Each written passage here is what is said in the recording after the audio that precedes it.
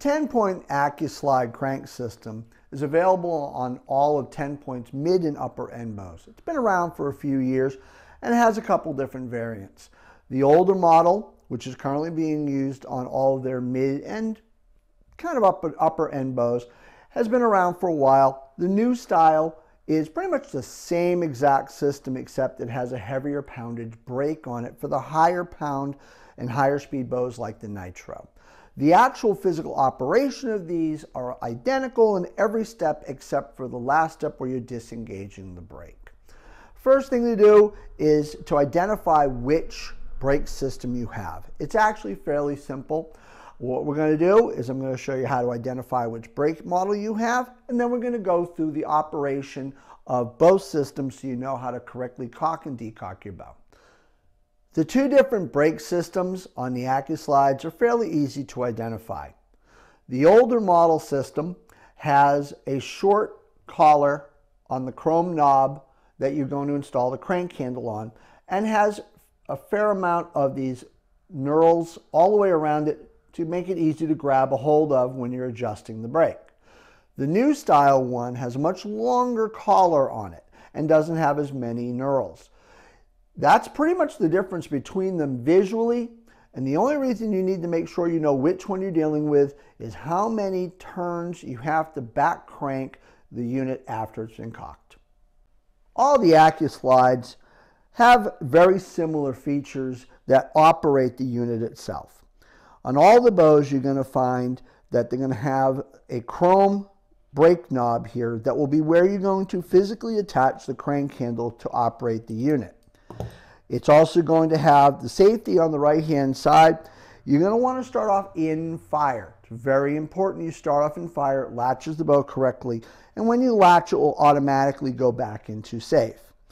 It's also going to have these silver knobs here. There's one on each side, and they are linked. And what they're doing is, if you can actually look inside that hole, it's a pair of hooks that are hooking onto the steel bar that keeps the carrier back in its position.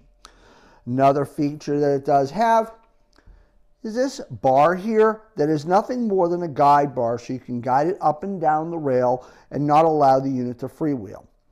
The third feature is this button right here. And this little black button on the bottom does nothing but engage the gears inside the unit to stop the gears from turning so you can engage and disengage the brake without back winding. I'll go more into that later. But these are the basic features you're going to have on all of these bows that allow you to operate it correctly. To operate the AcuSlide is fairly simple. Currently, the bow is set up as though we had just taken a shot. The brake system is disengaged, the bow is in a fire position, and the carrier itself is latched back on the hooks. So what we want to do is we want to start off by sliding the latch down and attaching it to the string. To do that, you need to take it off the pins.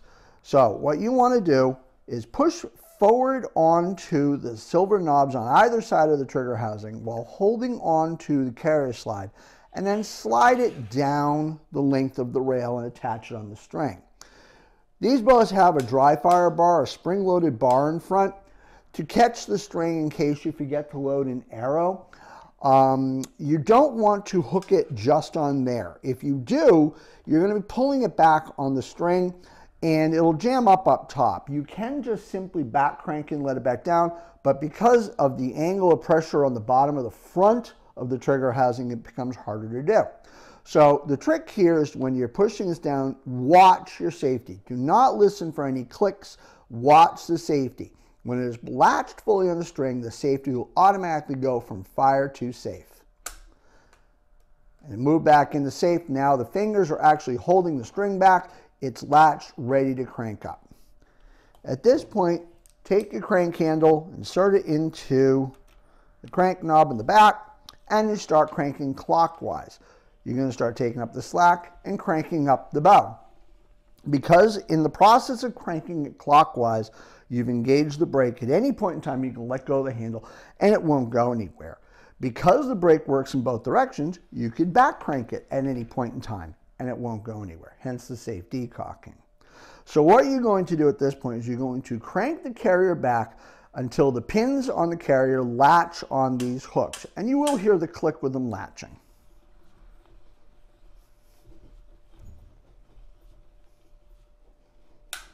Once you get them latched onto the hooks, stop cranking. It is all the way back. However, as you notice, I'm able to move these levers. It's not resting on the pins. So now what you want to do is you want to back crank the bow 2 turns to allow the carrier to settle down the pins. Right now the carrier is sitting jammed up against the bottom of the scope rail and the entire system is pulled back. So we run counterclockwise 2 turns. That now has the gap in there and it's settled on the pins and you're not able to move that lever anymore. It did settle everything down for repetitive shot. However, it did not fully disengage the brake. On the older model systems, put your thumb up top, hold on to the button I had indicated earlier, and back crank 1 more full turn. That allows you to disengage the brake. So the process is bring it back till it latches, back crank twice, hold the button, back crank 1 more turn. Now try to load an arrow and shoot. The new style system works exactly the same. You crank it back until it latches onto the hooks, back crank twice, put your thumb on top, finger on the button, and then you back crank half a turn, not a full turn. That is the only difference. The new style system does not need to be turned 1 full turn, it's only half a turn. To decock your bow is fairly simple. Pull out your arrow at the end of the day, and you have exactly what we have here. Bow that is cocked, on safe, latched onto the pins with the brake disengaged. Take your left thumb and put it onto the left side silver latch with forward pressure as though you're trying to push it to the front of the bow. Gentle forward pressure, you don't need to put a lot of pressure.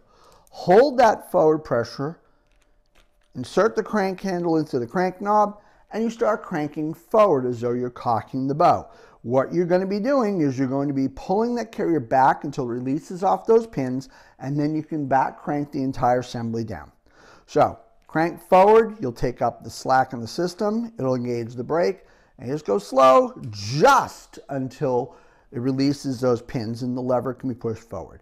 At this point, back crank the bow down. Once it's past the pins, you can let your thumb off. And you just safely back crank it down to the bottom. Most bows at the end of the day, you're going to leave them just like this. Latched on the string, relaxed, sitting at the front, ready to be cocked the next time you're going to go out hunting. Perfectly acceptable. The trick here though is you want to take up the slack in the strap. If there's a ton of slack in the strap like this, as you're cranking forward and back, the teeth and the gears can chew up the strap itself. So once it's down at the bottom, crank it forward just enough that you have a little bit of tension, take up the slack, ready to put away in your case. The reverse draw model crossbows have one additional feature. Because when the latch is at rest, the brush kind of hangs out here and can be damaged or knocked. You can release it from the string once the bow is decocked and it's on relaxed. On your crank handle, you're going to find a metal pin that you can fold out. This pin you'll end up putting through a hole in the bottom. It'll basically bump the trigger and release it. To do this, put the bow into fire, hold the trigger just off of the string, and hold it's right in front of the stock. Push the pin up, bumps the bottom of the trigger, push down the dry fire, and you can slide the assembly completely off of the string. Occasionally, when back cranking the crank systems, after you've brought it back onto the latch, you go to back crank it, you do your 2 turns. When you hold that button, you get that clicking noise. And you haven't necessarily gotten all the way around to either the full half or 1 turn. It's not a problem.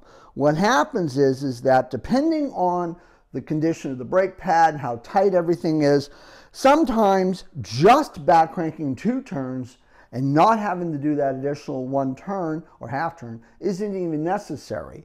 So what's happening here, that bumping noise, is you're bouncing off the button at the bottom on the gear and the teeth of the crank.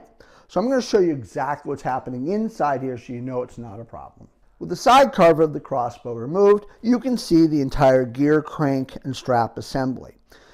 When you're going to back crank it after you've brought it back onto the pins, as you're back cranking, the gears to the crank system are turning as well. That's allowing slack to come into the strap, allowing the entire gear assembly to settle down on the pins.